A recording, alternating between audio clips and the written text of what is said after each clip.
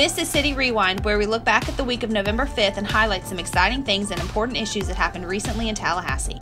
As our community continues to grapple with the tragic incident that occurred at a local yoga studio on November 2nd, events such as the candlelight vigil that was held at Florida State University and the community-wide gathering that will be held on Sunday, November 11th at Cascades Park are helping residents come together and uplift each other.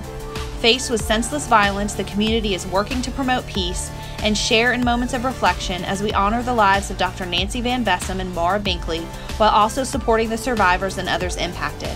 Together, we will embrace hope, healing, and harmony. Together, we are stronger. Tuesday, November 6th was Election Day, which resulted in upcoming changes for the Tallahassee City Commission. As we thank the outgoing members of the Commission, Mayor Andrew Gillum and Commissioners Nancy Miller and Gil Ziffer, for their leadership and dedicated service to Tallahassee, we'd also like to extend a warm welcome to the incoming members of the City Commission. Join us on Monday, November 19th at City Hall in the Commission Chambers for the reorganization meeting and swearing-in ceremony. You can also watch it live at talgov.com, on facebook.com/COT News, or on WCOT Channel 13.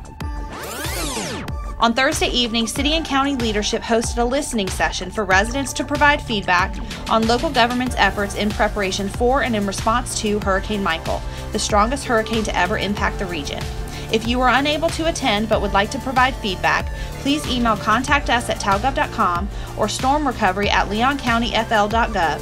Feedback collected from residents will be used to further enhance future emergency response efforts. Providing opportunities for learning and fun, the Tallahassee Science Festival, which was held in Kleeman Plaza on Saturday, November 3rd, featured exhibits and hands-on experiences for the whole family. The city provided opportunities for a unique virtual view of some of Tallahassee's signature spots, as well as information about our sustainable programs and services, such as solar energy and natural gas. That's it for your City Rewind. To stay informed about City of Tallahassee programs and services, add the City of Tallahassee News skill to your Alexa-enabled device, follow COT News on social, and visit talgov.com.